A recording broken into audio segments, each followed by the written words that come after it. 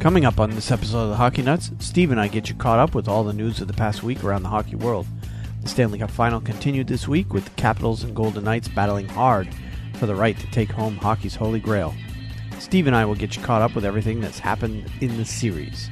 We'll have all the details of all this, plus the Minor League Hockey Minute and our picks of the week, coming up next.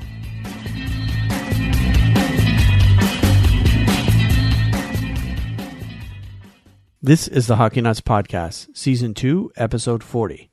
Recorded on Thursday, June 7th, 2018. NHL Stanley Cup Final Review.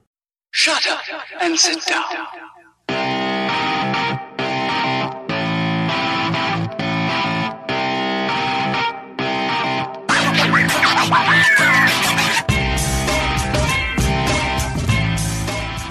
So another face-off in the attacking zone for the Golden Knights, and Howla's down to try and take it. Beagle against him, won it back. Into the corner, the battle's on. Carlson just got carried. Orpik up the boards. They'll fight to get the puck to the line. Riley Smith kept it in, and the Capitals have won game number 2. They held off a determined Golden Knight team to win 3-2, even the series.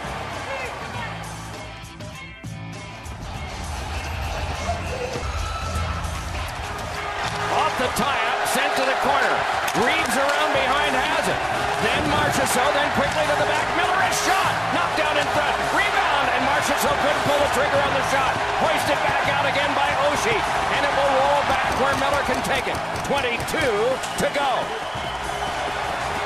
Colin Miller got it back ahead. Brought back out and off the stick of Reeves. Reeves back in. Niskanen on him. They collide in the corner. Good body position by Niskanen. Tumbling down there is Jay Beagle. It's sent back out to center, and the Capitals are going to take a 2-1 lead, winning it.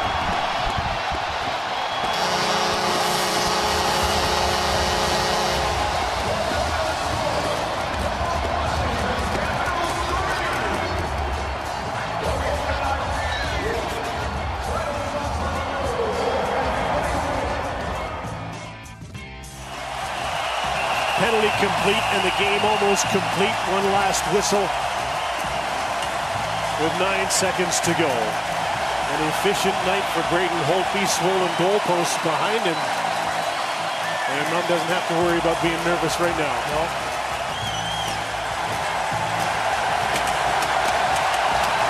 The Washington Capitals are going to Vegas. 1 win away from the Stanley Cup.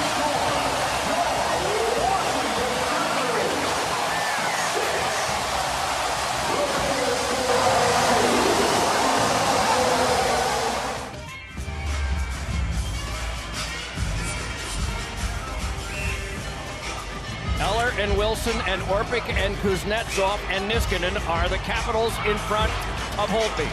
Off the face-off tie-up, it came to the corner. Down to the ice goes Neal. Meanwhile, it is Tuck. Down to the last 20 seconds. Neal around behind with it now. Goes to the corner, continues closed off there by Niskanen. Puck to the side, and it's Marchessault on a cross. Held there by Tuck, given back to Marchessault. Fed one to the slot. Challenged there by Kuznetsov, and down went Smith. Taken on by Eller. Eller able to lift one back down the ice, and it is wide. They hurry back down to get the icing, which they do. 0.6 of a second. They will double check the clock to make sure that that is accurate. If you're William Karlsson, what do you do? I think you're David Perron. You take the face-off and try to go forward with it. Now Karlsson backs out, and Perron will step in to take it. Got to try to shoot it towards the net. Off the face-off, the Capitals have won it! The capital of the country is the capital of the hockey playoffs. They rush out onto the ice to congratulate Braden Holtby. The Washington Capitals, for the first time in their 44-year history, are the Stanley Cup champions.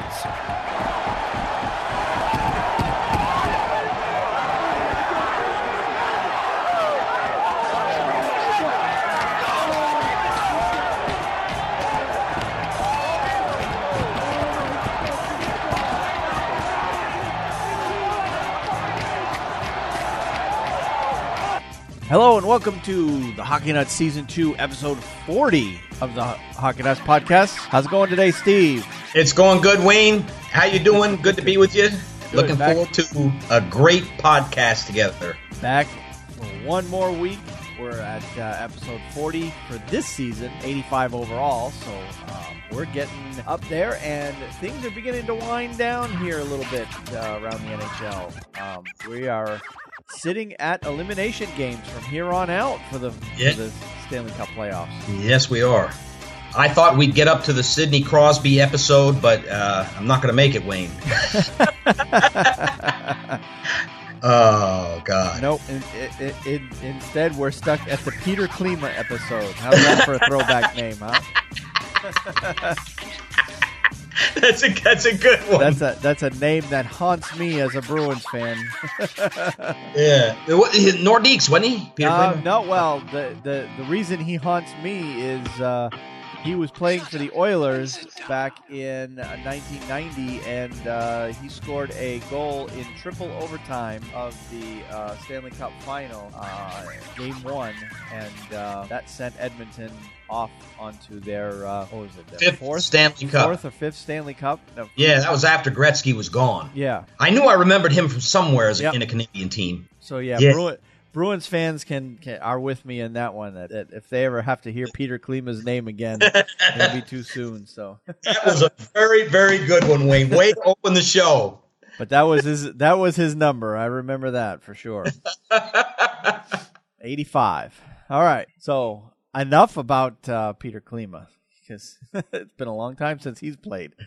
We've got to talk about everything going on in the Stanley Cup Final. We recorded a week plus a day ago, and we've had 3 games since then, and all 3 games have gone to Washington. So now we are sitting at a 3-1 lead for the Washington Capitals in the Stanley Cup playoffs. And certainly, I know you would agree with me that even though it is a 3-1 lead for Washington, the games I have been fantastic. I mean, I've been thoroughly entertained by these games. Absolutely. This has been a very entertaining Cup final. I don't envy anybody who's a diehard Capitals or Vegas Golden Knights fan, though, because they're probably having heart attacks every few minutes during those games. But as a guy who doesn't really have a dog in the fight, I can sit back and enjoy it for what it is. It's been a fantastic series so far. I hope it continues tonight. Game 5 is tonight, and I know you're rooting for a Game 5 win for Vegas, as am I. I want to see this. I want to see this series go the distance, because these two teams have been putting on a show. Oh, absolutely! Great goaltending on both sides. Great skating, wouldn't you say, Wayne? Tremendous speed. Skating. Tons of speed. Yep. In fact, we're going to start seeing copycats around the NHL, I think, from this. It is a copycat league, and the teams that tend to make it all the way to the final, they get emulated in the following season. So it makes me look forward to next season. You have fast skating teams, both of them. Physical. The games have been very physical. I mean, both teams have been leaving it on the ice, and for just the way it's turned out right now, Washington has the 3-1 leads because they split the 2 games in Vegas, and then the last 2 games were in Washington. Washington just held serve at home in those games. So we go back to Game 5. Game 5 is in Vegas, as is Game 7. So Vegas fans, you should feel, I know a lot of them are feeling defeated right now because they're down 3-1, but there's 3 games remaining in the series as long as they keep winning. Absolutely. 2 of those 3 games are in Vegas. Right. Where they have shown that they are formidable. Yeah. I mean, the Capitals found a way to win 1 game, but it took a monster effort by Braden Holtby in that game, and it took a monster effort from the whole Capitals team, and that's an effort that will be difficult to repeat. So Wayne, I'm not counting out Vegas in any stretch yet. No. And we talked about this before we press record on this podcast, and I think it's important. Rarely do I recall in previous Cup finals where I've really thought about the strategy involved from here on out, from a Game 5 on out in the series, as I have in this one. With a 3-1 Capitals lead, That's not, by no means are they secure. I don't feel that, at least anyways. I think you kind of touched on it before we started, in that if Washington lets up tonight, they're in big trouble. Yep. They cannot afford to say, throw in the towel or drop back and punt in this game. Because then they really will have pressure on them. And I don't know if they have a tremendous amount of pressure tonight, but I think if you took the two teams, the team with the pressure on them tonight is definitely the Washington Capitals. Absolutely. Now, Barry Trotz should be very used to that, especially in big games. He has a tremendous amount of pressure built up on him over the years, which I'm sure he's let go a lot of that this year. But they can't afford to let up at all. They have to keep their foot mashed down on the accelerator as much as they possibly can tonight, because if they lose this game tonight, or throw in the towel, as you've seen that happen in previous. I've seen it happen in the Stanley Cup before. I've seen it happen earlier this year. Absolutely. You've seen teams throw in the towel and they figure, well, we got the lead, we'll just come back and get them in. But you see, then Tampa Bay did that in Washington. You know what? That's true. Yeah. And it cost them the series. Yep. Man, that's a great point, Wayne. Yep. But, if they lose, then Washington has to win at home. Because I think you and I are in agreement. If it goes to Game 7 in Vegas, this thing is over. And I think the Vegas Golden Knights are the Stanley Cup champions. I really do. If they get to Game 7, they're going to win it. They get to Game 7, that's when you're going to see Washington at this point, there's no pressure on the Vegas Golden Knights for the rest of the series. It is. To use not to use a gambling term, but they're playing with house money at this point.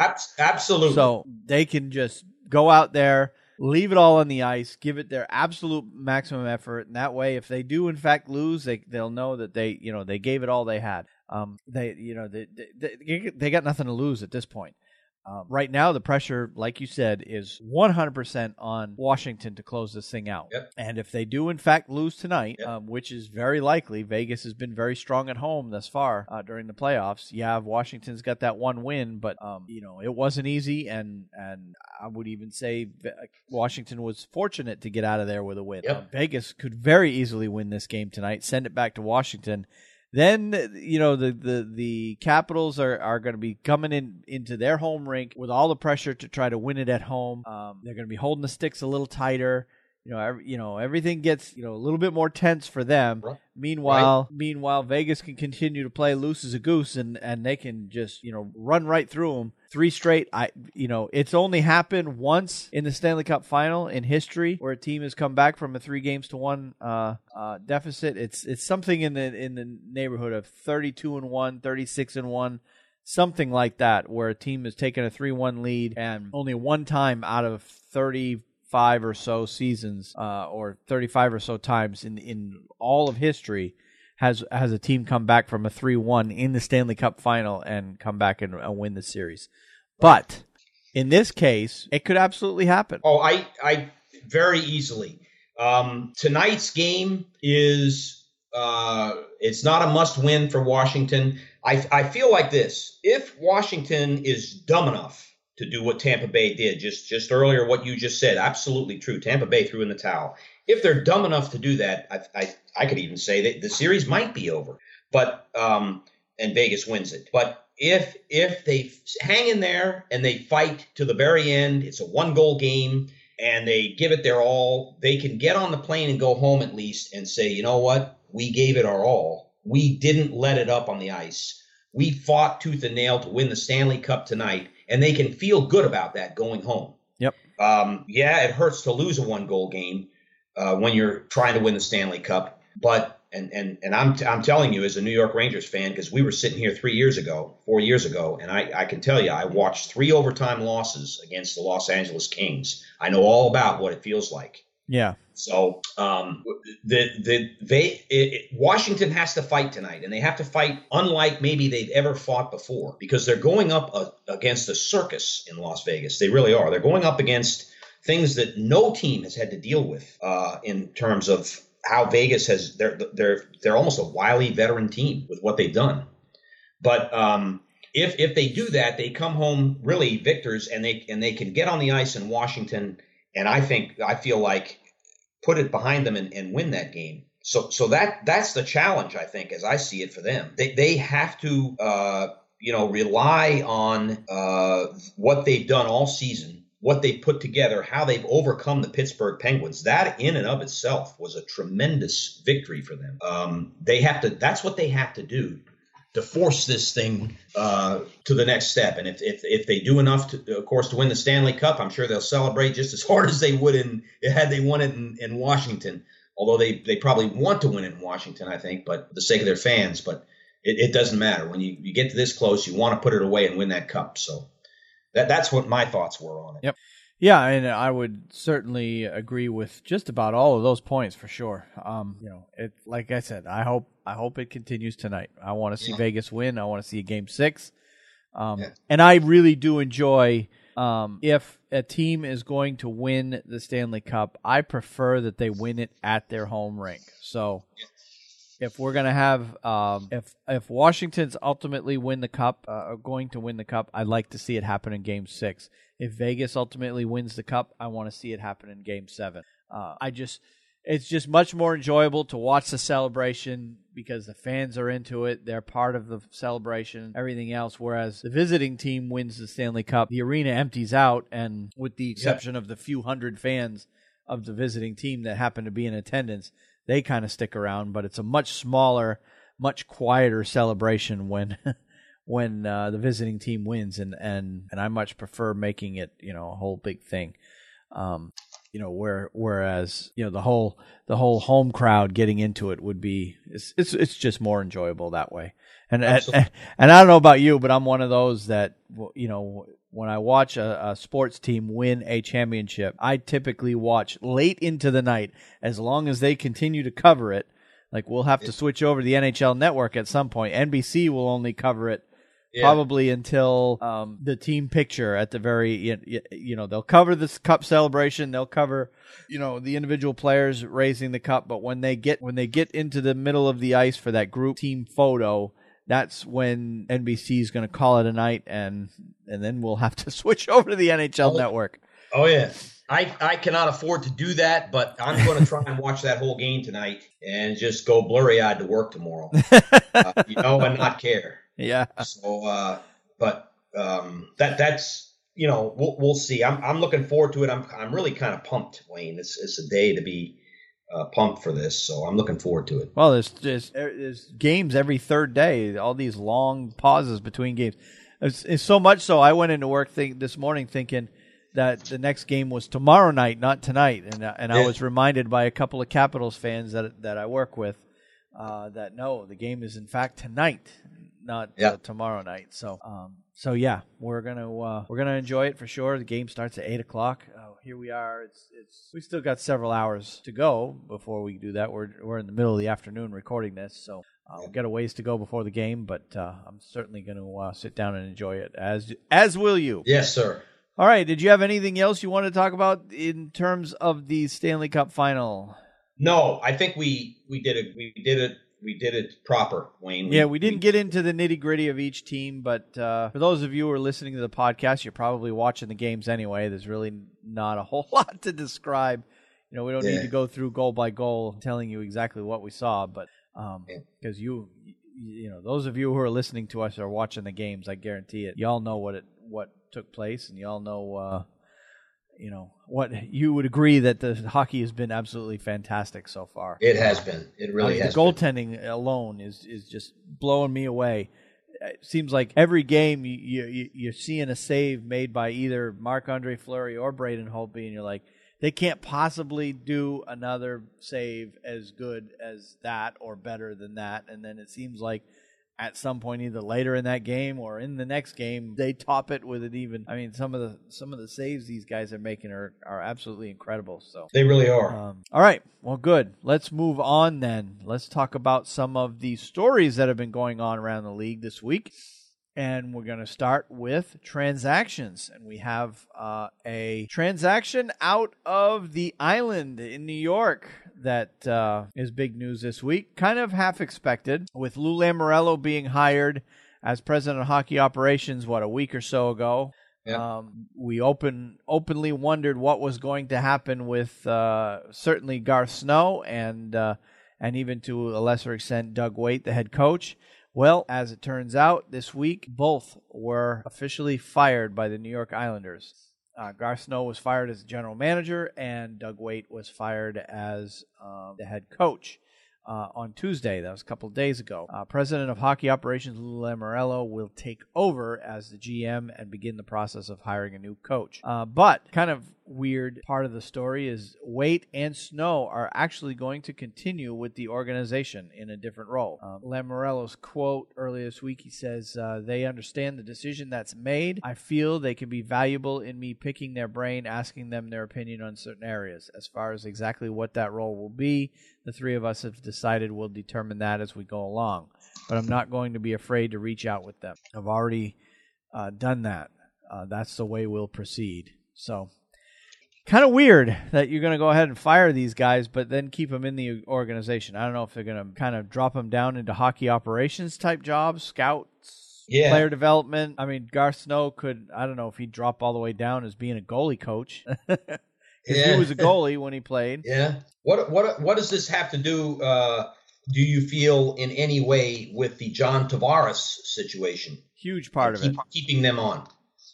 Huge part of it, I think. They're more than they're letting on. We'll put it that way. Yeah. Lamoriello was downplaying that whole situation, saying, this transaction has nothing to do with, their negotiations with Tavares. I think it has everything to do with negotiations with John Tavares. Well, that's the first thing that struck me is they're not going because Tavares, that whole thing hasn't been decided yet. I think in order for Tavares to stay with the Islanders, I would not be surprised if he has said to them behind closed doors, I don't want to continue with this organization with the people that are running it. Yeah. So I mean, it's pure speculation on my part, but where there's smoke, there's fire. We'll put it that way. Yeah. But I think the Islanders right now look very desperate in trying to do everything that they need to do, get all their ducks in a row in order to get John Tavares signed. Right. And the more this stuff goes on there, the more I think they're ultimately going to get him signed before July 1st,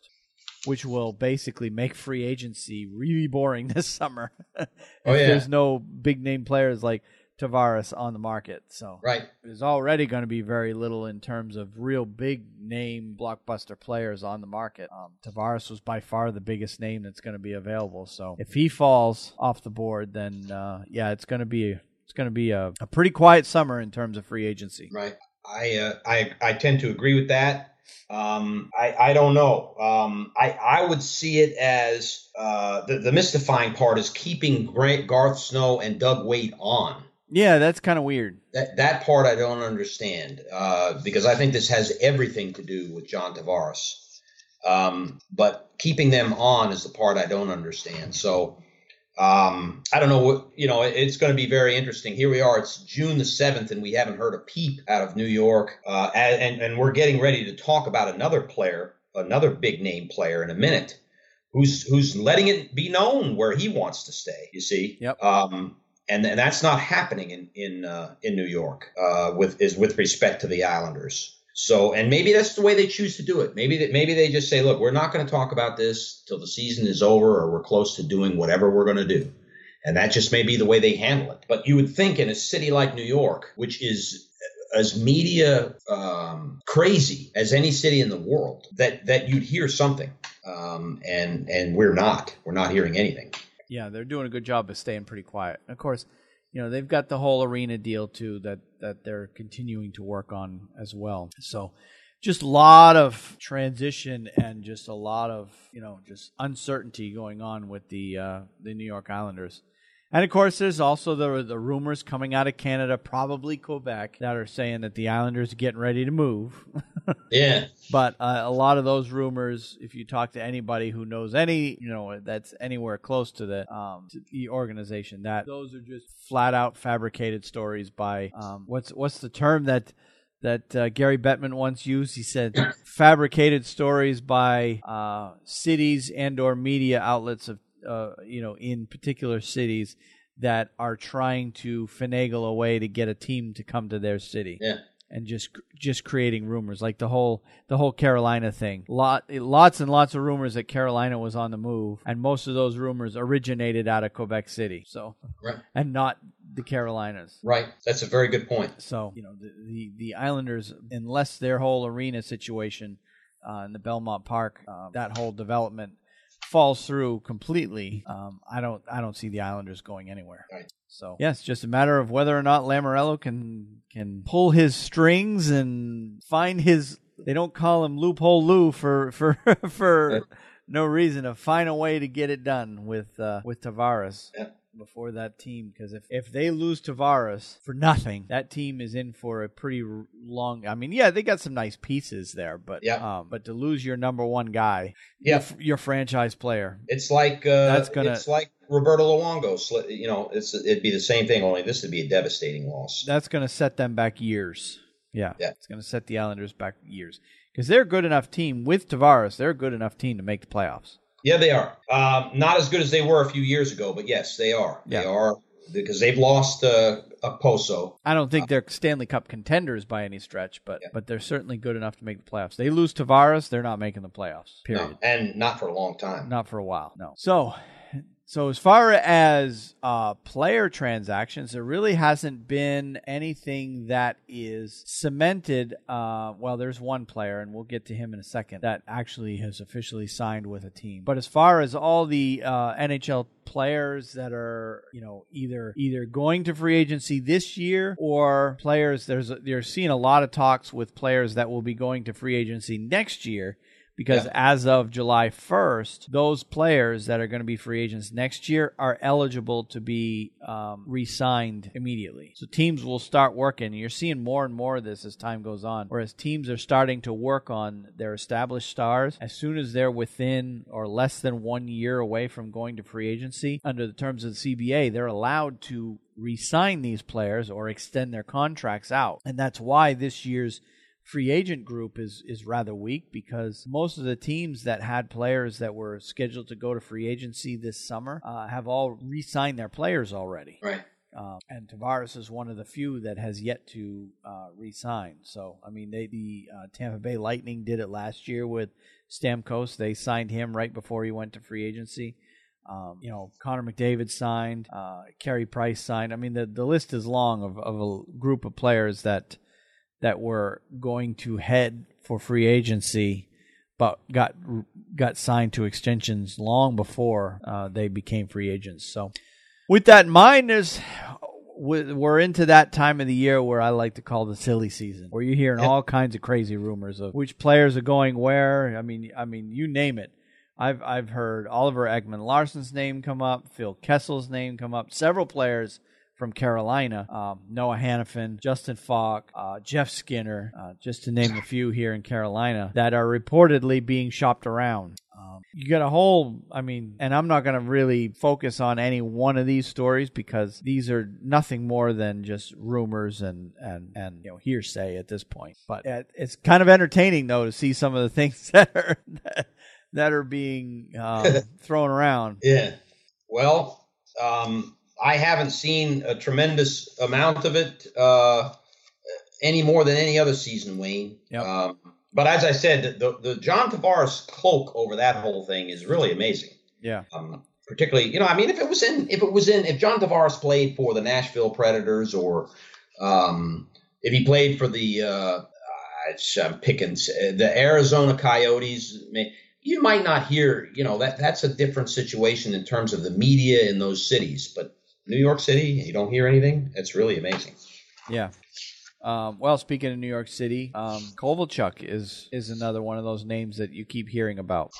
He's begun talks with several teams. They haven't named any specific teams yet, although he has come out and has said that he wants to win. So look for Kovalchuk to end up playing for a team that is a potential Stanley Cup contender. Although some guys could, pick wrong. I mean, you got who was the last big Russian name to come over from Radulov. It's probably one of the more recent ones where he came over and wanted to win and he picked Montreal to start with, and I think he's down in Dallas now. Is he still there? Yeah. So And he hasn't had any playoff success as of yet. But yeah, Kovalchuk has come out and said that he wants to win. So I wouldn't look for him to go to a team that is in a rebuilding state at this point. Right. So now, question is, he's also had, glowing reviews of Lou Lamoriello. So it makes you wonder, okay, he loves Lou Lamoriello, but he wants to win. So it doesn't look like he's going to the Islanders, despite the fact that Lamoriello is there.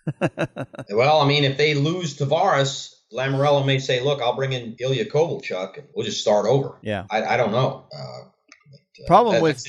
The problem with Kovalchuk wanting to go to a contender team or a winning team or however you want to label it, the bottom line is a lot of those teams that are in that position of having a strong team and are considered Stanley Cup contenders, a lot of those teams are tight against the cap. Right. So how many of them can actually afford to spend money on Kovalchuk unless he signs for a kind of a sweetheart deal, signs at a discounted rate in order to win? Right. That would be the only possible outcome there. But I don't know. We'll see. Yeah. But Kovalchuk is certainly coming over. So even without Tavares in there, I think that would propel Kovalchuk as one of the bigger prospects available or free agents available. Don't you think? It's either going to be Tavares or him. Yeah. So I guess we'll see. Yeah. All right.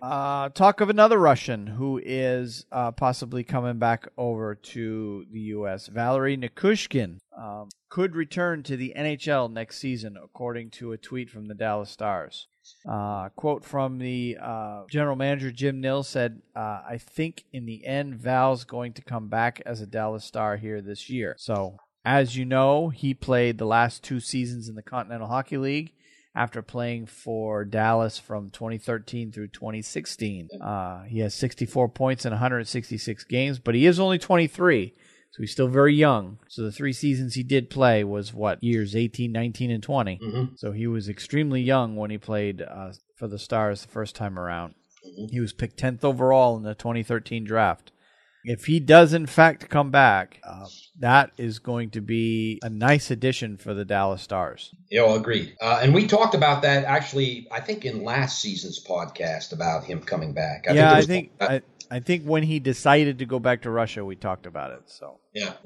But they, in Dallas, they've got a new coach, in Jim Montgomery. They've got a lot of good players already in their core. They got Radulov, you got Sagan, you got Jamie Benn. I mean, it's a pretty decent team, and Nikushkin could make that team really good. Oh yes, it could put them over the top and put them into a contender status for sure. Agreed. All right.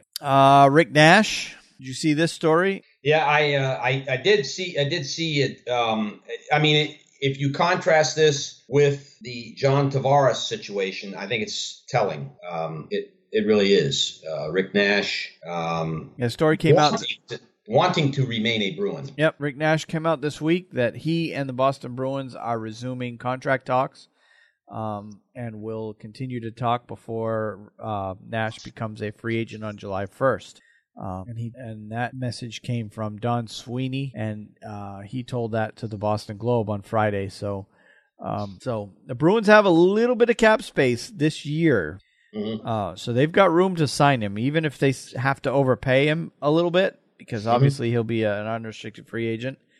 If they only sign him to that short 1-year contract at a steeper than what they probably should pay for him, he's certainly not the Rick Nash that they had in him in New York and Columbus. He's not that Rick Nash, but the Bruins don't need him to be. I think he'll be a nice addition on the third line, kind of like what he did towards the end of the season. So. Be a good depth player for them, because the Bruins are going to be losing a few guys here to free agency. Not any of their big name, their core group of players. Nobody's leaving in that sense.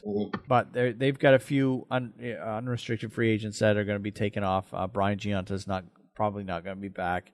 Riley Nash, it looks as though there may not be room for him on the roster. Unless, of course, Rick Nash doesn't sign, then they may go and see if Riley Nash comes back. And there's a few other players that are going to be unrestricted free agents, but none of them are, they're not Marchand, they're not Bergeron, they're not, they're big name stud players. So I'd be okay with a Rick Nash signing, provided the money's right and the term is short. Yeah. Because next season, several of their young players that they have now will be unrestricted free agents, and the Bruins are going to have a very difficult time fitting those guys under the cap next year when all those entry level deals are done for those guys. So for one more season, yeah, I'm okay with them adding Rick Nash. Why not? Right. I'm sure Sweeney will come to a cap friendly deal for that one. I agree.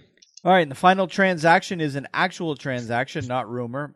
Bogdan Keselevich signed a 1-year contract with the Florida Panthers on Friday. Financial terms were not disclosed, and I didn't go look it up on Cap Friendly to see what he's getting paid. The 28-year-old defenseman is a 9-year veteran of the Continental Hockey League. He has 16 assists in 44 games with CSKA Moscow in 27-18 and was selected to the KHL First All-Star Team. And he was also a participant in the Olympics, because the picture that led this, or that this story came from, actually shows him in his Olympic uniform. So that's how I know he actually played.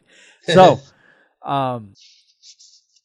Panthers taking a bit of a chance here on a Russian player that has not played here in the States thus far. I mean, he's been playing 9 years over there, but he's on the first All-Star team for the KHL. So the KHL recognizes him as being one of the best defensemen in the KHL. And of course, Florida needs to get a little bit more depth on their defense. So why not give a chance like a guy like him? I'm sure he's thrilled. Oh yeah, because he's going to live in his Januaries and Februaries in Moscow to living them in Miami. That's got to make a guy happy. If you like warm weather, it does. Yeah. So, yeah, that was the only signing that I've seen thus far this week, or actual signing, because, all eyes are on the Stanley Cup final at this point. All right. Once again this week, I had no injuries or suspensions or fines. Obviously, we know there are injuries with the Capitals and the Golden Knights. They're just not talking about them. Right. They're keeping everything under wraps at this point. And as soon as the series is over, we're going to find out that half the team on both teams are all got injuries that they've been nursing. All right, that puts us down into some of the other interesting stories we had going on around the league this week. And the first one I've got is I wanted to talk about the Washington Capitals and their fans. I don't know if you remember watching Game 1, and of course Game 1 was in Vegas, and seeing the how they like to show the shot of the area immediately surrounding the arena. Yep. And I remember watching Game 1, and they showed the area around outside the arena. It probably was a few dozen fans outside the arena, and that's it. Of Washington. Yeah. Obviously, Washington's on the road. Right. There, and there were just a few fans standing outside the arena. The picture that they posted on this article, I don't know if you saw it. No, I did not. But the fans that are standing outside the arena in this particular picture, 10,000, 12,000 people minimum. I mean, it's just it looks like Times Square on New Year's Eve. Just shoulder to shoulder people completely filling the streets. Unbelievable. Yep. So I'm wondering where those fans were during Game 1. Yeah. It has been progressively growing versus the Vegas Golden Knights, who have had thousands and thousands of fans. All the way through.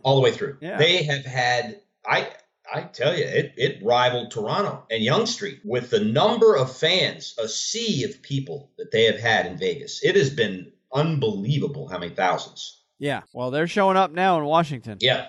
So, it makes me wonder, when was the last time Washington had a professional sports team win a championship from the Big Four? The Redskins? Yeah, the Redskins, and it was, I think they said 26 years ago, 1992 or something like that. They won the NFL Super Bowl, and of course Joe Gibbs was on hand at Game 3 to lead the Capitals fans in the chant, and he also was on NBC pregame talking about the last time that the the city of Washington won a sports championship? Yeah, because the Capitals have never won one. The Bullets/Wizards, I don't believe, have won one, have they?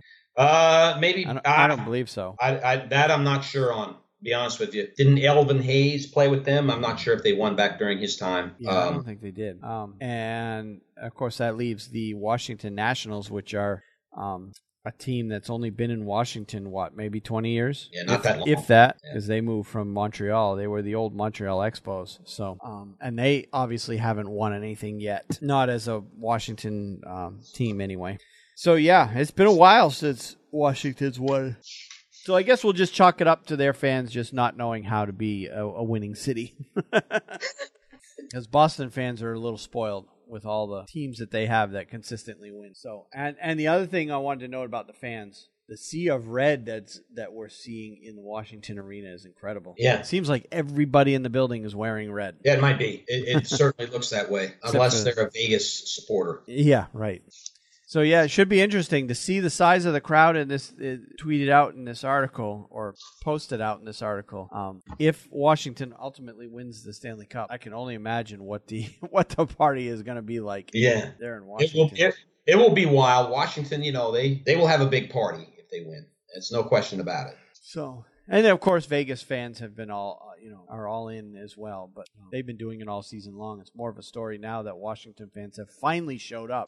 Now that they're a win away. All right, moving on. I saw an article this week that Rocky Wirtz, the owner of the Chicago Blackhawks, has been talking this week. He's said this week that the Blackhawks could look to make changes early next season if the season starts poorly. We're not going to have a knee-jerk reaction, Wirtz told Crane's Chicago Business. You can't let your emotions be in control. He added, I think the team will be fine, but if things are off at the beginning of the year, that's a different story. Nothing lasts forever.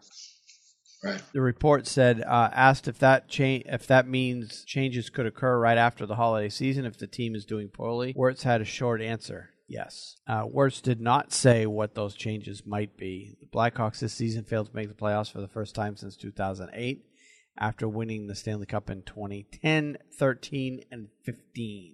Yep, I did not see this article. I did not hear about this, and this is very interesting to me. But it doesn't they are resting on their laurels this season. Yeah. Because they've had three cup. Every time they've made a run, practically they've won the Stanley Cup. So. Well, and the changes they made last summer was basically, it almost felt like that they were trying to bring back the same guys that they had the last time they won the Stanley Cup. Right. And they had to get rid of them then due to salary cap reasons, but now they were trying to bring them all back for next year, last season, trying to, as it were, bring the band back together. Yeah. So, and that rarely works. Every time I've seen a team try to hold on to the same group of guys, it usually turns out to be, it's hard to remanufacture that, that catching lightning in a bottle like that, I guess is probably the point I'm trying to make. Right. And the Blackhawks tried to do it last year, and they failed miserably. And it looks like not many changes are going to be made. I mean, what I'm gathering from these remarks, it looks like the Blackhawks are not going to be making many changes this summer to their team, kind of going with the same guys that they had, hoping that everybody has bounce back years. Which, understandable. The Blackhawks are right tight against the cap, so they certainly can't go out and sign a free agent anyway. So it looks like they're just going to take a wait-and-see approach, and if they kind of fall on their face again at the beginning of the year, you're going to see moves be made. And it could be, Wayne. I don't know. This offseason, you might see a move. I don't know.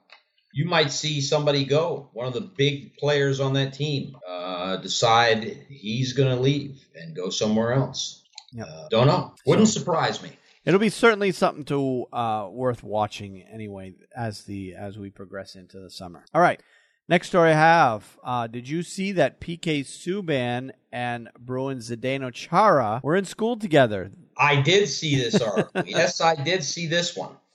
Yep, PK Subban and Zdeno Chara aren't teammates, but they were Ivy League classmates this week.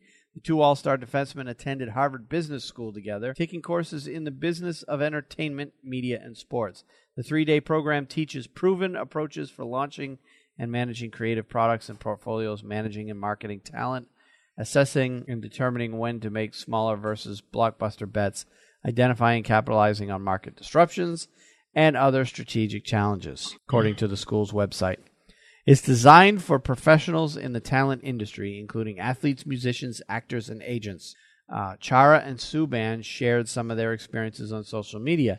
And of course, there's a link to in this article to PK Subban's account where he's basically live tweeting from the classroom, him and Chara. Yeah, and he posted a short little video on Twitter, and then he said in his tweet, "My classmate Big Z." And it shows the two of them.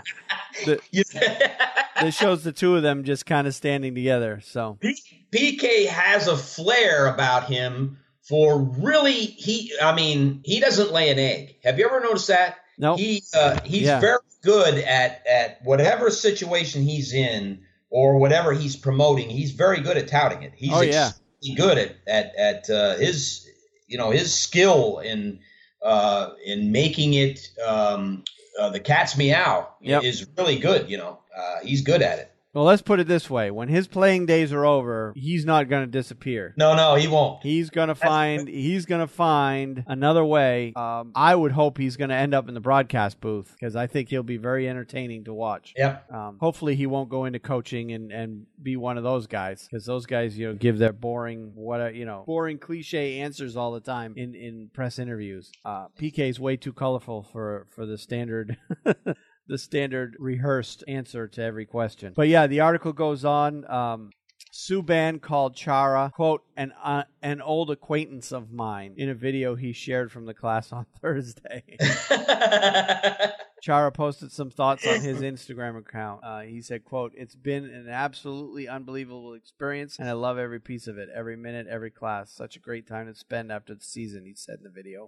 The Nashville Predators and Boston Bruins defensemen weren't the only professional athletes in the class. Michael Strahan, former Super Bowl champion with the New York Giants and current TV personality. Former NBA player Chris Bosh, Olympic ski champion Lindsey Vonn, former NFL wide receiver Mohamed Massaquoi, and international soccer players Kaka. Is that guy really named Kaka? All right. I don't do soccer, obviously. Mario Melchiot. I don't know any soccer player names. Edwin van der Sar and Nuri Sahin were also in the group. The professor, Anita Elbers, shared a picture with her famous students on Instagram. So, yeah, they're all pretty much athletes. So interesting to see PK and Chara getting together off because on the ice, when the Bruins played the Canadiens before PK got traded, those two battled like two guys that hated each other. Yep. And here they are hanging out together. Yep. So, and of course, PK making appearances in Boston Bruins fans automatically jump to the conclusion that the Preds are going to trade PK to the Bruins, and PK is going to play for the Bruins from now on. And, of course, I'm sure nothing is going back to Nashville for the exchange. Yeah. Just because PK was in Boston doesn't mean he's going to be a Boston Bruin. Bruins fans. Some of the Bruins fans are crazy when it comes to rumors like that. But anyway, thought that was an interesting story. That was a very interesting story. And of course, the scouting combine was this week. Yep. Where all the top prospects in the upcoming NHL draft were in Buffalo at the Harbor Center to take part in the scouting combine, basically where they put numbers to everything. I mean, jumping and speed and reach and you name it. I think they stole this from the NFL. Yeah. Just nobody is going to, it's not going to make or break their draft based on their results in the scouting combine. It just gives the teams a little bit more information about each player. And the players go through interviews, so they get tested on mental and physical abilities. Basically, the players get treated by they're basically treated like cattle, really, right? As they're being showcased before they go through the draft. I mean, it's right. They're just treated as pieces of meat, essentially. Really, nothing of note that I saw come out of it. I mean, I watched a 2-hour. I think it was on Sportsnet in Canada. They posted it on YouTube, and I watched it a couple days ago. They spent most of the 3-hour special on the scouting combine focus on Rasmus Dahlin and they interviewed him, and then they he seemed to be the major picture. Yeah. Every picture you saw of the scouting combine, Rasmus Dahlin was in it. Well, he's going to be the number one overall pick. He's going to Buffalo. It's pretty much they're calling him a generational defenseman. So unless somebody blows away the Buffalo Sabres with a trade offer, it looks like Dahlin is going to Buffalo with that first overall pick. But they also spent some time with some of the other top prospects around the league. I know that I was particularly interested in the Svechnikov situation because he's projected to go second overall to the Carolina Hurricanes in the draft. And all the announcers and all the people in the press were basically saying that if you were to take Dahlin out of this draft, Svechnikov is the undisputed number one. So it seems to be 1 and 2 are pretty clear cut, and then it just gets foggy from there. Right. And everybody was in agreement that the Canes would be stupid to go with anybody but Svechnikov. So I guess we'll see. And they're saying that he will be, and I saw him too, Svechnikov. Of course, they have him in shorts and tank tops. He seemed to be way more physically developed than most of the other prospects there, including Dahlin. So, and they were saying that Svechnikov is NHL ready, as is Dahlin, to step in and play right away, year one. Right. So, just more information for the scouts as we head into the draft. That's pretty much all the whole point of the scouting combine. So. Nothing really earth-shattering came out of that. All right. Speaking of the Carolina Hurricanes, I don't know if you saw this article this week, but... And this is one I did not see. Don Waddell, GM of the Carolina Hurricanes, has come out to say that the Hurricanes are likely to make some changes. Carolina Hurricanes could be looking to shake up their roster after missing the Stanley Cup playoffs for a 9th straight season. Waddell told NHL.com on Thursday. No need to rehash where the Hurricanes have finished. Basically, they continue to, seems like every year, finish just outside the playoffs, which kind of kills them in the draft because they never seem to pick, in the very high spots in the draft. They're picking down in the lower part of that first group. But this season they won the lottery, they were one of the 3 winners of the draft lottery. So they will be picking number 2 overall. Mm-hmm. So they will get a very good player. And some questions were asked of Waddell during this interview. First and foremost, how drastically does the roster have to change for the Hurricanes to be successful? Waddell answered, I think we need to make some changes. We have some players that have been there a long time. We've got 9 years missing the playoffs. I think if there's some change that needs to be made, change up the mix a little bit, the culture, we're certainly going to look at that. We're not in any desperate situation. It's not a fire sale. If every player comes back, that's perfect with us. But I think there's also some opportunities and some players that maybe a fresh change and a fresh team might be good for them and bring us some assets that we could use. Next question, how close are the Hurricanes to being a playoff team? It seems to sense the reoccurring theme here. I think if you go back to last year, I hate to blame it on one position, but we think our goaltending, if it would have been average in the league, we definitely would have been in the postseason. I would agree with that. You can reflect upon the goalies. I felt like every time we got on a little bit of a roll, we didn't get the big game that we needed, so I think that's an area that we really have to address. We have lots of balls in the air right now to address that position. So sounds like phone calls are being made. Yeah. And then, naturally, the follow-up question to that is, can Scott Darling be that guy for you? He answered, I think Scott's got to prove it to us. He had a very up-and-down year last year. I don't think he was fully prepared to be a number 1 guy last year. He knows physically he's got to be much better shape. He probably played 15 pounds heavier than he did the year before in Chicago. I know he's already starting on a program this summer. He's back in Raleigh here in the next week. He's committed to an off-season workout with our strength and conditioning coach. But he's got to prove it to us now. Nothing is going to be given to him. Hopefully we'll have other guys competing with him for a job. Competition usually is good for everybody. So they're admitting that's a very good answer Don gave. Yep, they're admitting that Darling came in out of shape or came into camp out of shape last fall. So that's and once you do that in this day and age, used to be years ago, if players, they all came in out of shape. And they used training camp to get themselves into game shape. Yep, and they got away with it. And they got away with it because there was nobody really there to take their job, per se. Nowadays, there's thousands of players trying to make it to the best league in the world. Yep. And if you don't stay on top of your fitness, there's somebody right behind you waiting to take your job.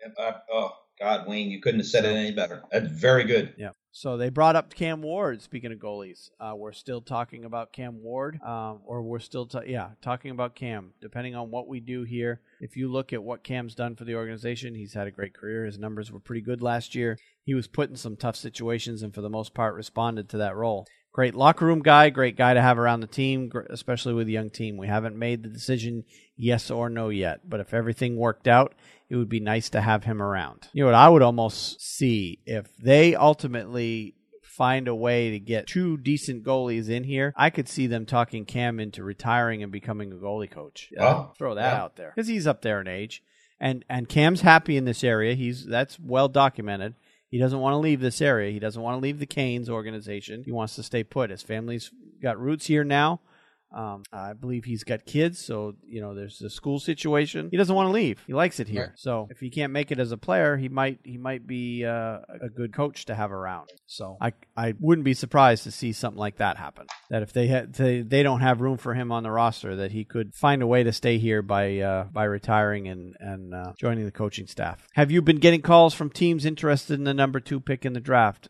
What else said? I've gotten a lot of calls, and what I've told teams is we're keeping the pick. If you want to present something to me, it's my role as general manager to listen to what you have to say. If someone wants to put a package together that we can't say no to, assets for the organization and where we're headed, we would look at it, but it's going to be very difficult for somebody to get that pick from us.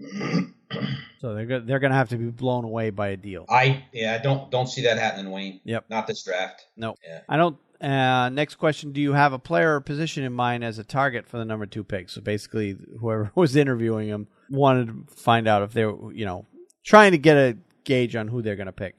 He said, I don't think I'd be giving away anything to say we're looking at the forwards for sure. There's some great defensemen there, but with the 4 guys we have for sure right now, and we've got some young defensemen coming, I think the forwards that are in this draft are game breakers and game changers. I think it's no doubt in my mind that it'll be a forward that we'll pick. Well, how about this? What if Buffalo passes on Rasmus Dahlin? Yeah, that's been thrown out there. What if that, and that might happen. They may say, look, we really don't need the generational defenseman right now. We need this. And so they pick Svechnikov or whoever. Yep. What's Carolina going to do in that position? You think they let Dahlin go? No, you can't. You can't let a player like that go. I think they keep him. Yep. If Buffalo passes on Dahlin, and there's no evidence out there to saying that that's happened, but there is always that chance.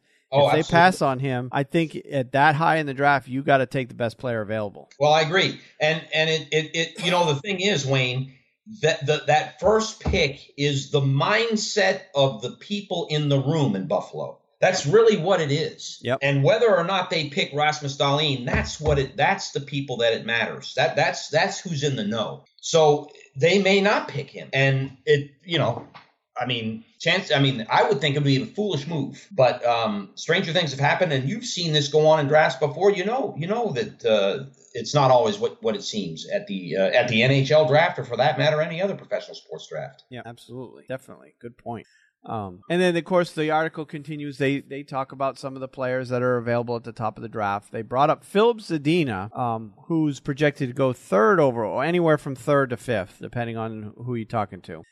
Filip Zadina, they brought it up because Zadina and Martin Necas, who is already a Carolina Hurricanes prospect, played together and had a lot of chemistry together as line mates. And they asked about him in particular, and of course Waddell said, we've talked about it. It is a factor. How much of a factor in time, we'll know.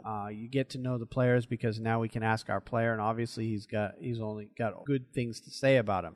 At the end of the day, players will adapt to who they're playing with, and we're going to continue to just make sure that we get the right player.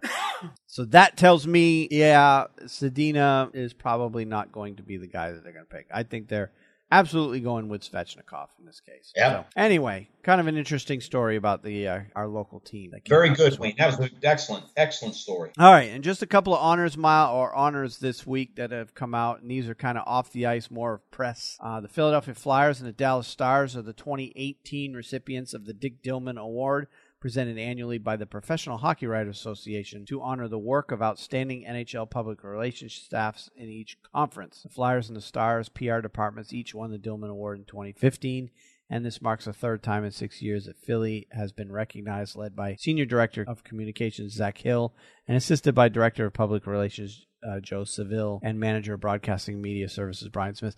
So, and there's a link to the article in here. I'm not going to go too much into this, and other than the fact that the only thing that came to my mind is, if we're agreeing that this is a award going to public relations departments for NHL teams, why wasn't Vegas considered? I mean, look what they did. Their Twitter account, hilarious. Yeah. You know, everything that they're doing with public. I think this award should not be called a public relations award. It's almost a press relations. Yeah. Because the teams that won it was awarded by the Professional Hockey Writers Association. I think it's not public relations, it's press relations. Right. Because if it were public relations, meaning the fans involved, right, the stuff that Vegas did this year was fantastic. It really was. I agree. Everything from their Twitter account to all the promotions they did. They did stuff that you haven't seen before around the NHL. Right. So if they were truly giving it as a public relations award, Vegas should have absolutely been considered for it. But anyway, I digress. All right.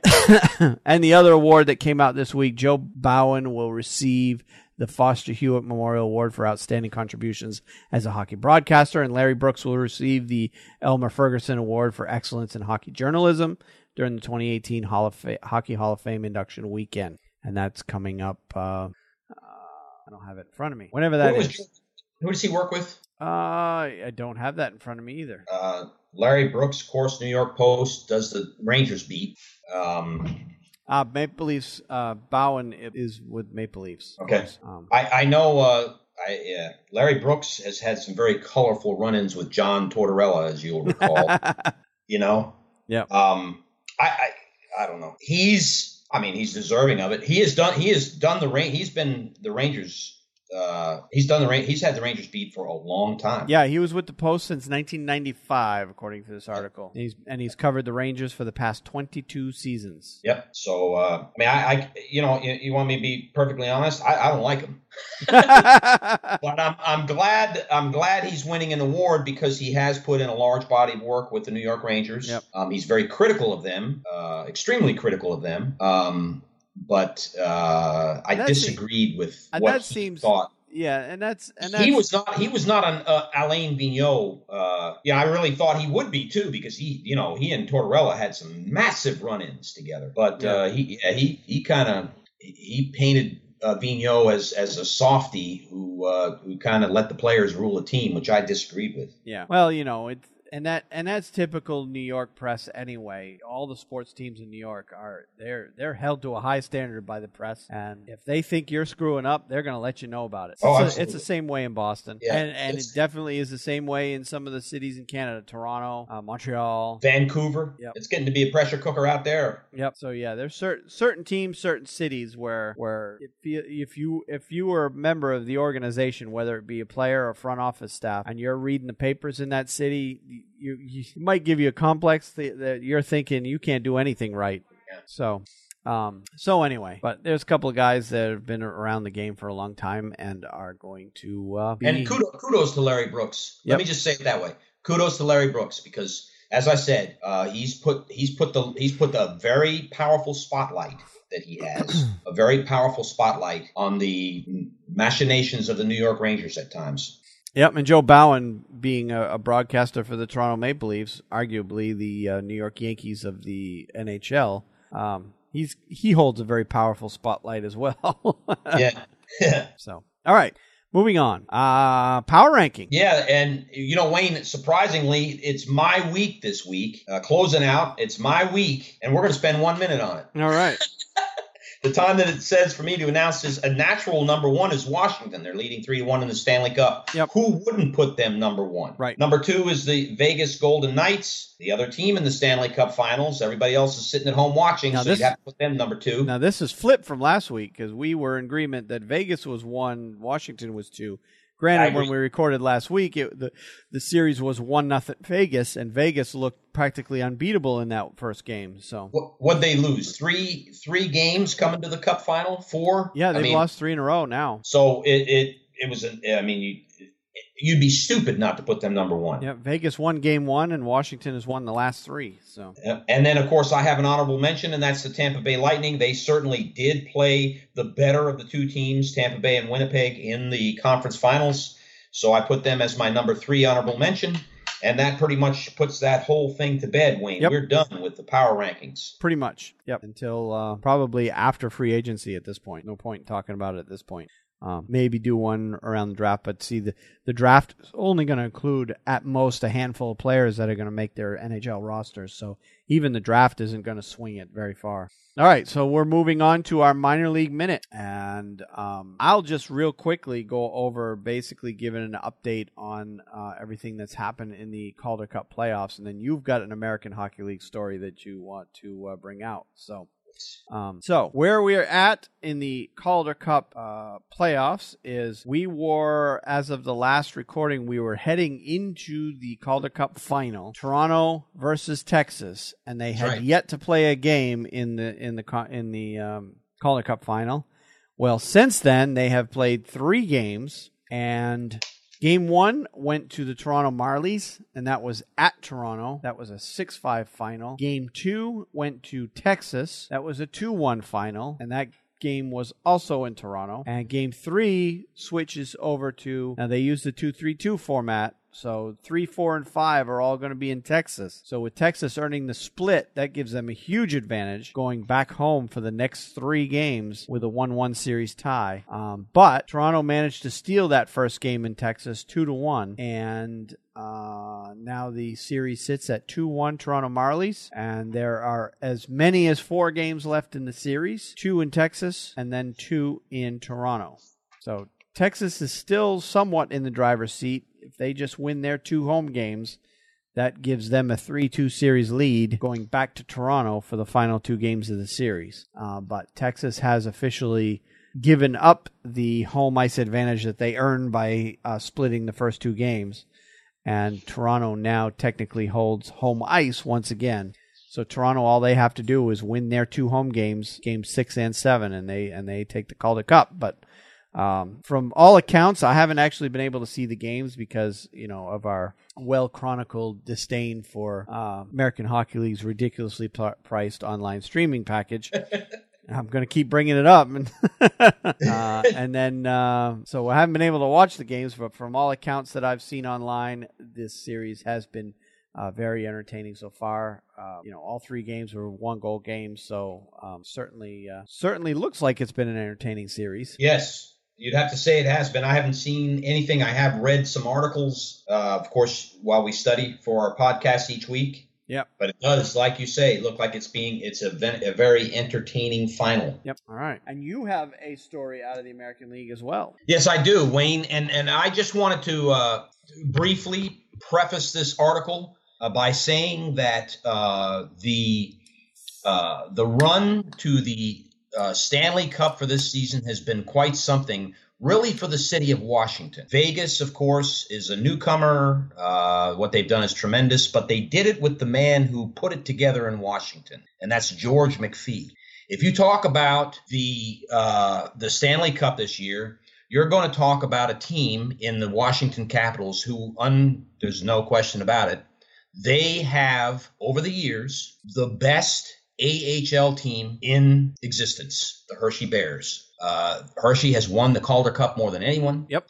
And they are season in, season out, scrutinized as the perennial best team in the AHL. Always seems that way. There always seems to be in the mix, yeah. Yep. And their affiliation has changed over the years. Hershey Bears weren't always the Capitals. That's correct. That is true. They've been they've been under several teams, but anyway. That is correct. And but with that, Washington has they have a tremendous asset to their organization, without a doubt. They have an asset that other organizations don't have. And that is the history that has been put together there in Hershey, Pennsylvania. My article is in regards to their coach, who was fired this season because expectations were not met there, and that gentleman's name is Troy Mann. The article that I'm talking about came on AHL.com. The Cup final is bittersweet validation for fired Hershey coach. Article goes like this. The text message lit up Troy Mann's phone the morning after the Capitals eliminated the Penguins with a patchwork lineup featuring 5 rookies.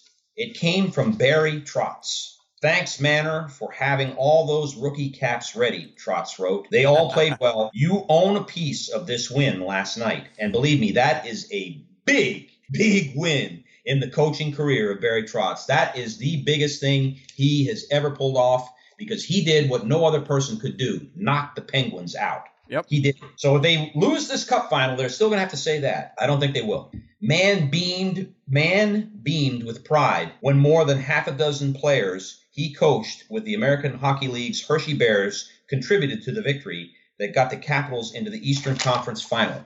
Many of those players are still playing key roles for Washington in the Stanley Cup Final against the Vegas Golden Knights, more than a month after Mann was fired from his job as Hershey's head coach. This is a bittersweet time for Mann, who had a hand in the development of Jacob Vrana, Chandler Stevenson, and Kristen Juice as coach and was an assistant when Braden Holtby, John Carlson, Dmitry Orlov, Andrei Burakovsky, Jay Beagle, and Tom Wilson went through Hershey on their way to the NHL. Heard any of those guys' names before recently? Oh, yeah. Considering their success of those players and Hershey products Nate Schmidt and Cody Eakin contributing for Vegas, the Cup Final is a validation of Mann's methods of getting prospects ready for the next level.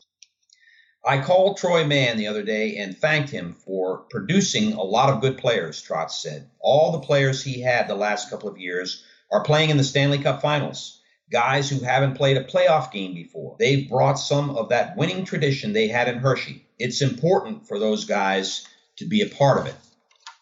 Mann has remained connected to the Capitals' playoff run by talking to Trotz and Hershey video coach Mike King, who's in Washington.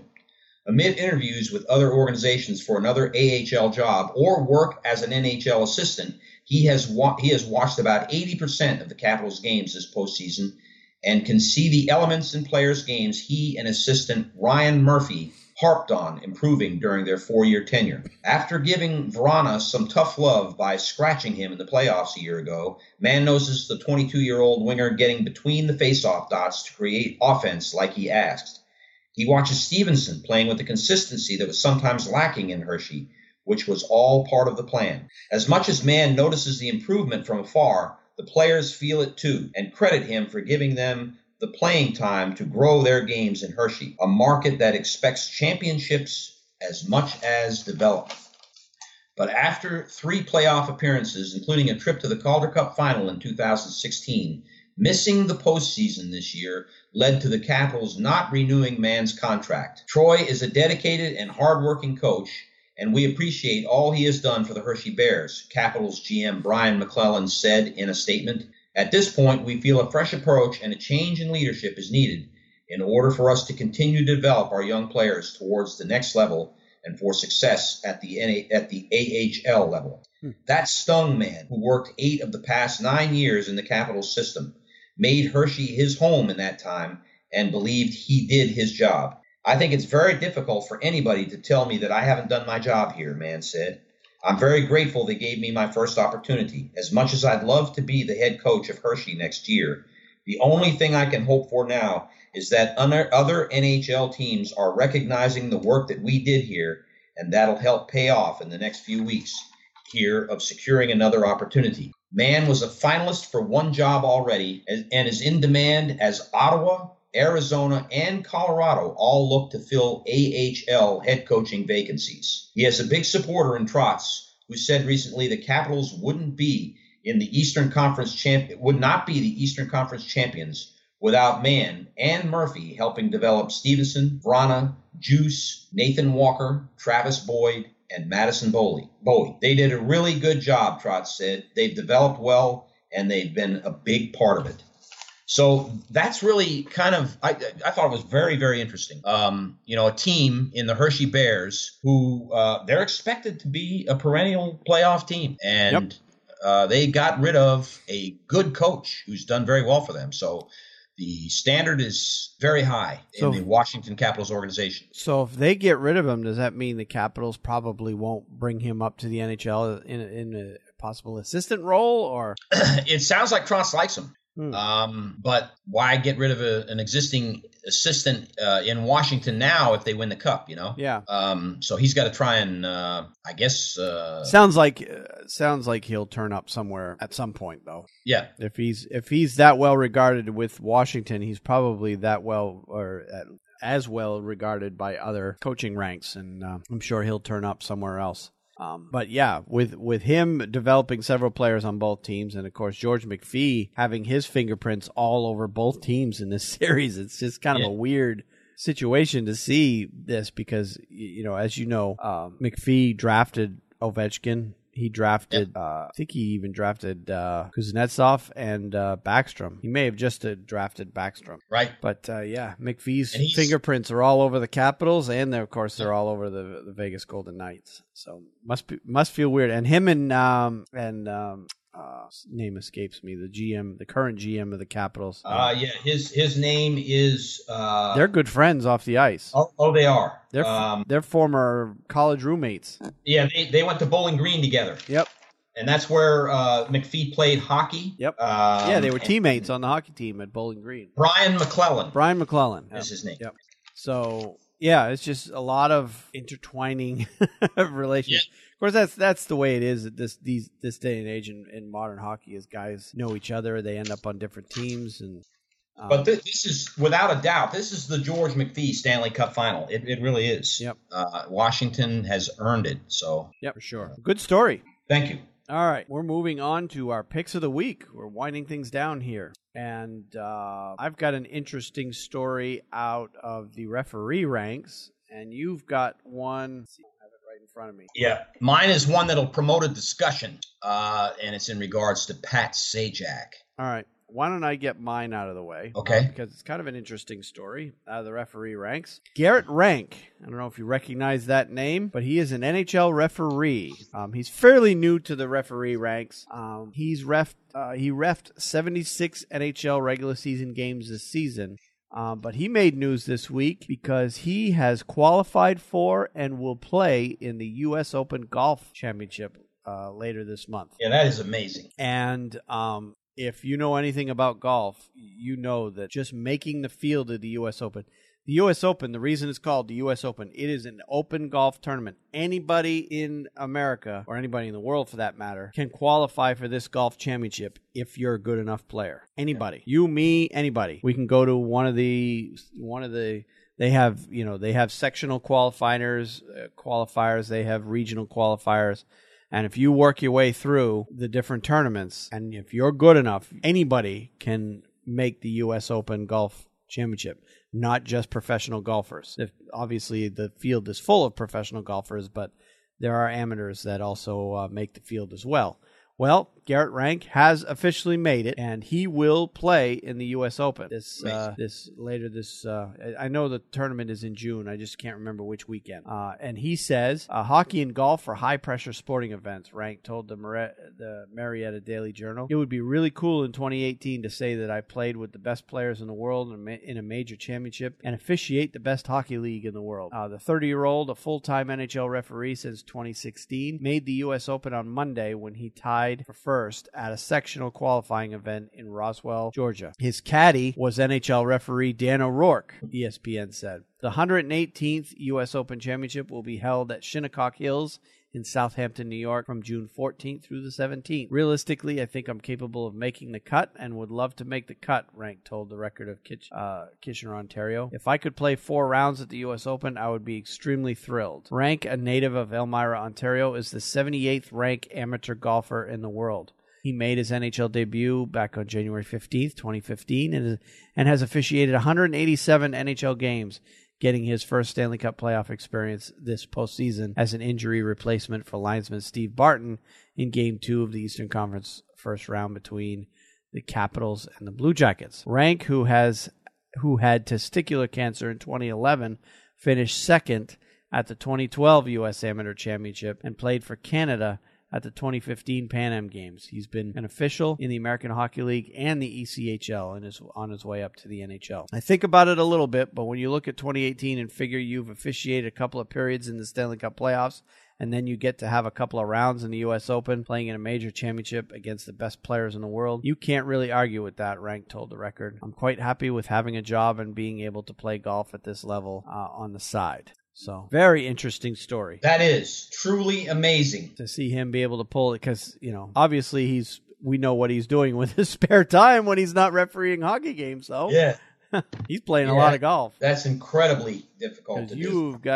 You've got to be extremely talented golfer. And even you just have one bad round, a couple of bad holes at those sectional qualifiers, and you play yourself right out of that. Yeah. So you have to have everything line up perfectly to be able to make it through all those qualifying events, because they only take a couple of players from each of those qualifiers, right, to join the field. So I guess we'll be pulling for him. It'll be the experience of a lifetime. I'm sure it will be. Yep. And Shinnecock Hills has a lot of history to it. That course has been around for a long, long time. Yep.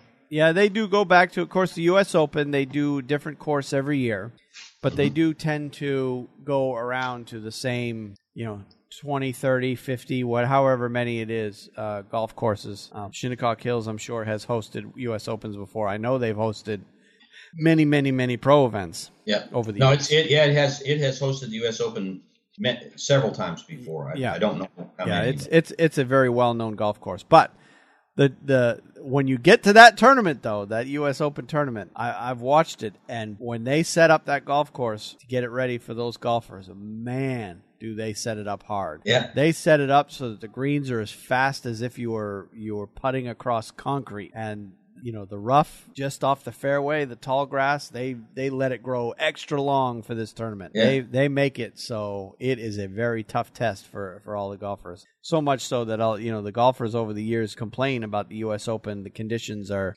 almost unfair, because if you're not driving the ball straight down the fairway, and you get it into that long grass, you can pretty much kiss your round goodbye. Because, it's a penalty for missing shots in the U.S. Open is severe, to say the least. So, but this isn't a golf show. This is a hockey show. So let's move on. That was good, Wayne. So congratulations to him for making the field anyway. And, of course, I'll probably keep one eye on that tournament to see how he does. And we can provide follow-ups in later episodes. All right. You have an interesting story as well. My article to close it all out, Wayne, is in regards to Pat Sajak. And I'll start this off by saying more than once, I have watched the Outdoor Classic and seen them interview Pat Sajak, who makes his way to every single one of them. He has not missed one. He'll let you know that, too, in an interview. He's been to all of them. Don't know whether he went to this year's, but I know he up through the last. I don't know if they interviewed him for the Rangers Outdoor Classic this year, but I believe all the way up to that Classic, he had been to every game. He truly is a very big fan of the game, and I knew that. But I never knew what team he pulled for. I really didn't. And this past week, on Sunday, of course, he made his debut as a guy announcing the starting lineups for the game. And he has not done that before, to my knowledge. But he did it this week, and it prompted an outroar from people who were following this. And there was an article on NHL.com that I'll read first, and then I'll read the reaction that he got from several people. The article on NHL.com says, Sajak announces starting lineups before Game 3 of the Stanley Cup Final. The game show host, Capitals season ticket holder, takes center stage. Pat Sajak took the stage Saturday, and no one even needed to spin or buy a vowel. The Washington Capitals season ticket holder and longtime host of the game show Wheel of Fortune announced the starting lineups before Game 3 of the Stanley Cup Final between Washington and the Vegas Golden Knights. Sajak has been a Capitals season ticket holder since 2005 and 6 and took the ice clad in a red pullover. He gave a brief history of his Capitals fandom before reading off the starters for the first Cup Final game at Capital One Arena since 1998. We have seen great teams, great players, great moments. And we have seen triumph, and we have also seen disappointment, Sajak said, addressing the sold-out crowd. But this season, this team, this playoff run surpassed it all. Sajak also has season tickets for the Los Angeles Kings, since he has recorded episodes of Wheel of Fortune for more than 25 years in Los Angeles. He has seen the evolution of hockey in the U.S. Capitol, particularly since Washington has had forward Alex Ovechkin on its side. It really began with Ovechkin, Sajak said on NHL Network before Game 3. The Caps had a pretty good fan base, but when he came, when that team was built, now you can't find a seat. It was not the case when we started coming. There were a lot of empty seats. Sajak has also been compelled by the Cup final thus far. This playoff series thus far has been just breathtaking, Sajak said. We have enjoyed every minute of it. These are two great teams. Now, I was kind of happy to see him out there on the ice and kind of finally learn of his allegiance to the team. But boy, did that ever create a stir in the social media world, particularly in Twitter. And I wanted to also bring up CBSNews.com's story because they chronicled Sajak's appearance. So that article went like this. Throughout the Golden Knights' improbable playoff run, Vegas has left countless people stunned with wacky, over-the-top pregame ceremonies at T-Mobile Arena. I've been, actually looking forward to tonight's. With the Stanley Cup Final shifting back to D.C. for Game 3 on Saturday night, many wondered how the Capitals would counter in the way of pregame festivities at Capital One Arena, matching or exceeding the excitement and absurdity of the Vegas spectacle would be a tough undertaking, as the Golden Knights employed a catapult, Michael Buffer, and Imagine Dragons in the first couple of games in the series. But perhaps a city that has waited 20 years to host the Stanley Cup Final game would bring their A game to counter Vegas, or perhaps not. The Caps' response to the Knights' opening showcase was to have Wheel of Fortune host and longtime season ticket holder Pat Sajak stand at center ice and tell everyone about his tickets before reading the lineups from a sheet of paper while wearing his best Washington pullover. It wasn't exactly pulse-pounding stuff. If you're underwhelmed, just know you were not alone. Folks on Twitter were quite disappointed by the lack of fireworks, sword fights, and catapults this time around. Here's one, the first one from Greg Wyshynski. Dear God, please stop. And that actually was a picture of an answer on Wheel of Fortune. The letters were all turned around to say, Dear God, please stop. He happened to find that somewhere online and then tweeted that out to people. Wow. A second tweet from Adam Gretz. This is amazing. Vegas has an over-the-top show for its intro, and DC has some old white guy filibustering on the ice. Who says the NHL doesn't know what it's doing? And then in a third one from Colin Dunlap, he kind of hit the nail on the head. No one gives a hell about Pat Sajak's season tickets. But nobody in the world was more upset by Sajak's pregame performance than one Keith Olbermann, who attempted to go scorched earth on Sajak via Twitter. Oh, God. With that level of anger, we can only presume Sajak has peed in Olbermann's breakfast cereal or kicked his dog at one point. This tweet, if anything better defines the historical vacuum that is the Caps, it's the celebrity lineup announcer Pat Sajak droning on pointlessly about his lifelong fandom. 13 years. Wow. 13 whole years. After 20 years as a self-professed Kings fan. Hashtag I'd like you to buy a personality, Pat. Anyways, a hockey game was also played. I'm telling you, Pat Sajak lit up the stratosphere in the social media world after that game. It seemed weird to me that he was chosen.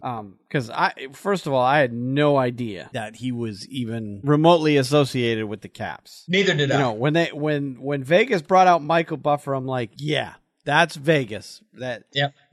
He's boxing announcer. Vegas is known for hosting countless boxing matches over the years. To have Michael Buffer, that makes total sense for Vegas. But to roll out Pat Sajak. Now, I didn't expect Washington to do anything special in the game.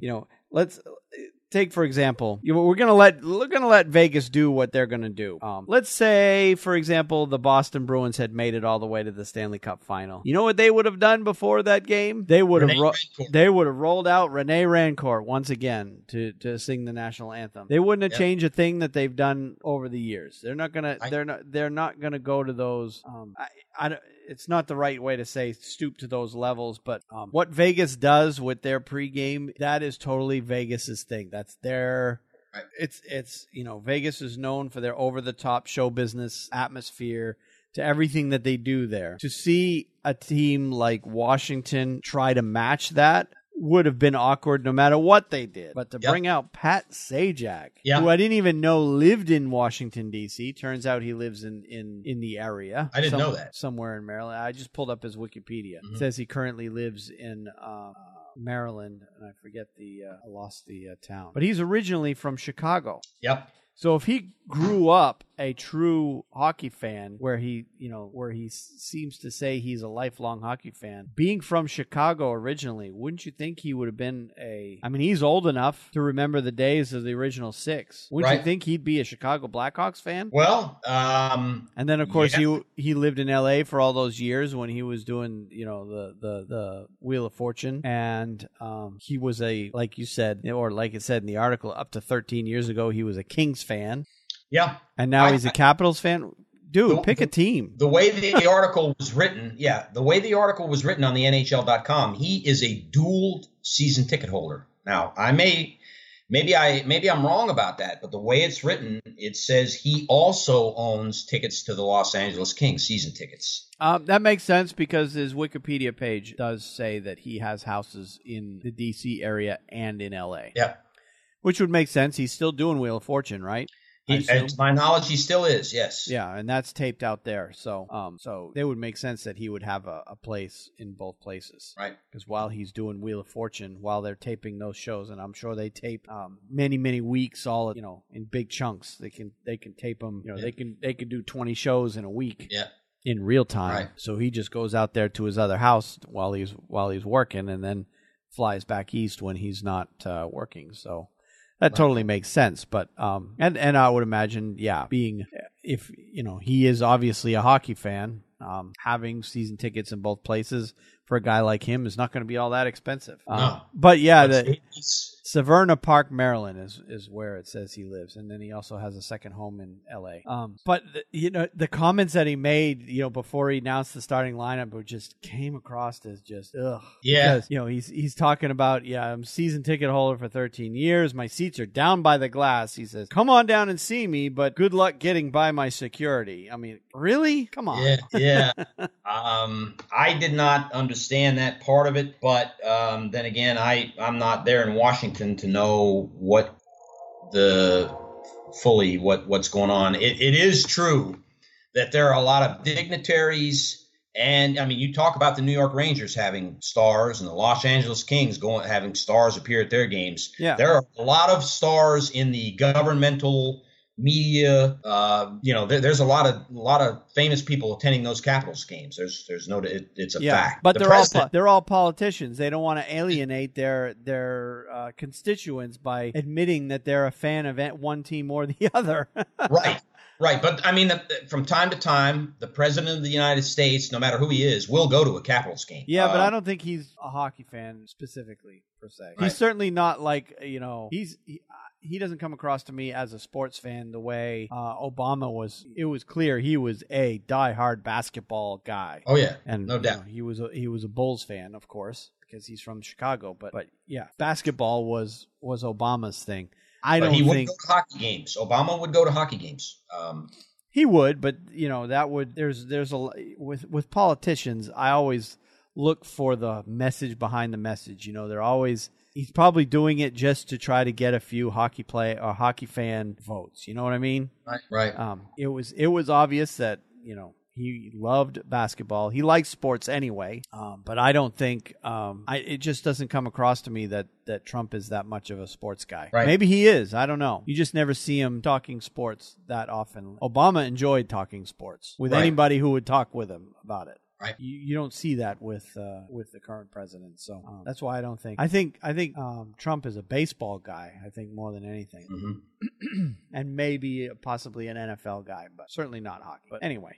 But yeah, I guess in a city like DC, and of course politicians are not going to, because most of the people that are high profile jobs or high profile people are actually not originally from DC. So you say the senator from name a state, senator from Florida, right, were to go to a hockey game and want to come out and support the Capitals. Well, all his constituents back home in Florida be like, well, wait a minute, you're from Florida. Why are you cheering for the Caps? Yeah. The media people who cover Washington politics are also at those games. Well, that's true. For example, I'll throw out Brett Baer, who is a Capitals fan. Yep. And calls the shots on Fox's 6 o'clock broadcast. But so. they can. They're press. They're not. Yeah. Their jobs aren't secured by votes. I agree. But you will see those types of people at the games. Yeah. People will recognize. Oh yeah, those. the politicians are. They're all going to the games, absolutely. But they're not going to. They're not going to go over the top on their support for one team or another because they don't. They don't want to alienate any voters. Right. Which comes. I just thought it was interesting because I've followed the fandom of Pat Sajak, as Keith Olbermann put it, for a few years now, wondering who he pulls for. I wonder who his team is. Yep. He really didn't let on during the interviews that I saw at more than one Winter Classic who he pulled for. Right. And they didn't bring that up. And so when I saw that he was doing the game, the intro game, and then he went on further than that, I'm a season ticket holder of the Washington Capitals. I was kind of surprised by that, and there's no doubt he's a big fan. But you're right, he's pulling for multiple teams. Yeah. I think he loves the NHL. I think that's the major thing. And that's fine. Yeah, you can be a big hockey fan. We're big hockey fans, but we all have our own teams. Right. And I get teased by people down here like, wait, you live down here, but yet you're a Bruins fan. Why aren't you gonna? When are you gonna change? Is the question I get. When are you gonna finally become a Carolina Hurricanes fan? And every time my answer is never. I mean, yes, I want to see them succeed, but my allegiance is with the team that I grew up loving, and that will not change. Right. I just don't see a circumstance where that would change unless the team is completely mismanaged, and I absolutely hate the owner and decide to change teams because I don't want to support a certain owner. But I've had plenty of opportunity to feel that way. Believe me, with the Bruins' current owner. But no, I still have my favorite team, and I don't expect that to change. So, right. But Pat Sajak, he seems to have many teams. Right now, it's the Capitals because they're in it. All right. Well, that is it. That was a good story. That's it. Thank you. All right. So we are done for tonight. We are finished. We're through. We somehow managed to take a quiet week that hasn't had a lot of news and turn it into a full-length deal.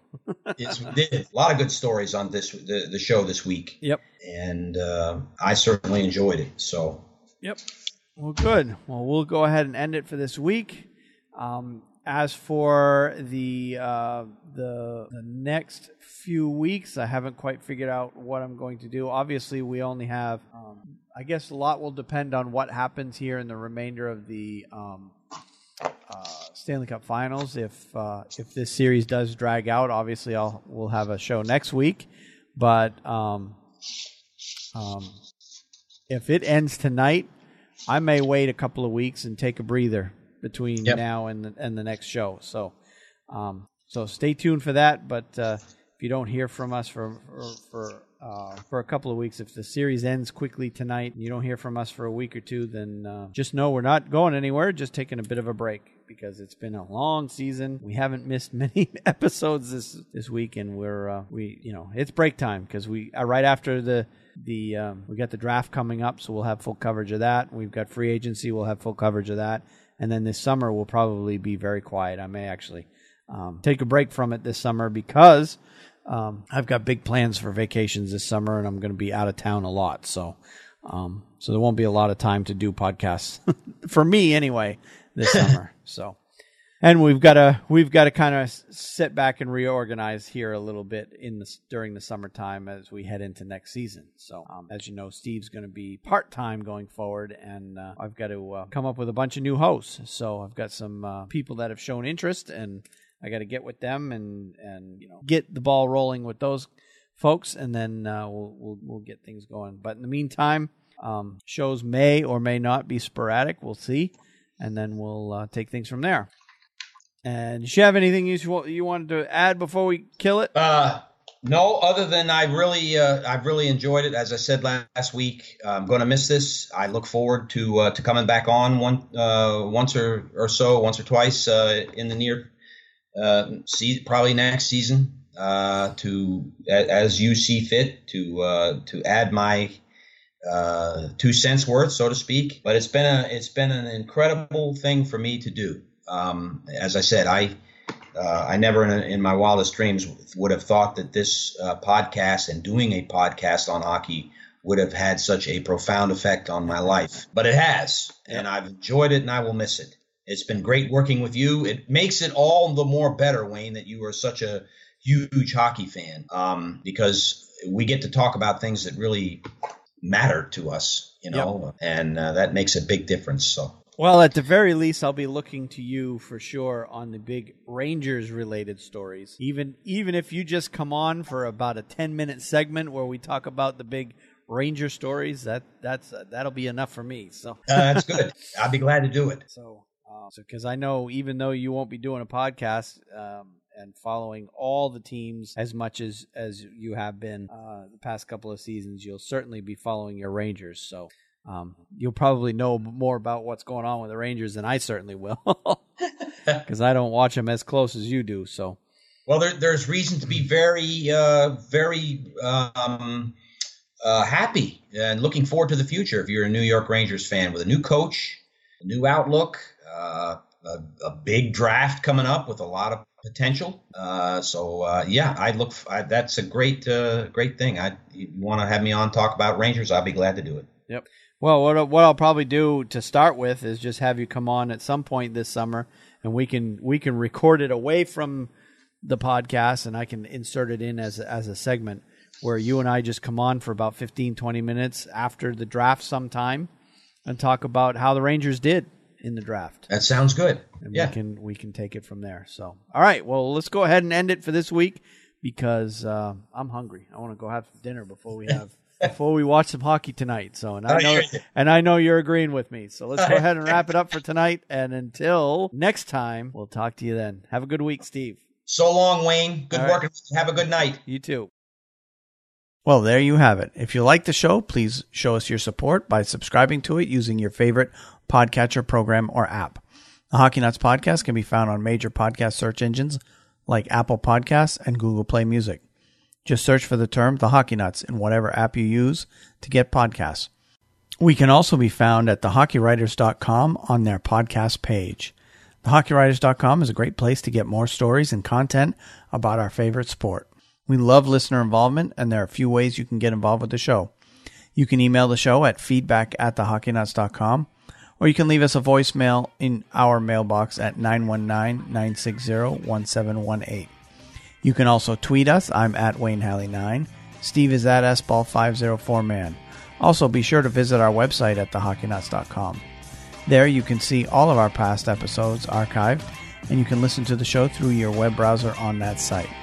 As always, links and stories that we mention in the show are available in the show notes for this episode. In addition to our website, you can also watch us record the show each week live on YouTube. We generally record on Wednesday, Thursday, or Friday nights, depending on our work schedules. You can find our YouTube channel at thehockeyknuts.com/YouTube. The show is a labor of love for us, but the production of it is not free. To help us offset the cost of producing the show, we've set up various affiliate links on our webpage at thehockeyknuts.com. Affiliate links allow you to help us financially support our podcast without costing you any more money out of pocket. Some of the affiliate relationships we have are with Amazon, HockeyMonkey.com, Ting.com, and SeatGeek.com. If you use any of these services, we'd greatly appreciate it if you used our affiliate link to those sites. Simply go to thehockeyknuts.com and click on the appropriate advertising banner on the right. Your purchase will not cost you anything extra, and a small portion of your purchase will come back to help support the show. Finally, we're also looking for future guests for the show. Obviously, we're not experts on every team and league in hockey, so if you consider yourself more knowledgeable than us on a particular team or league, we definitely want to hear from you. Thanks for listening to this episode of the Hockey Nuts Podcast, and have a great rest of your day.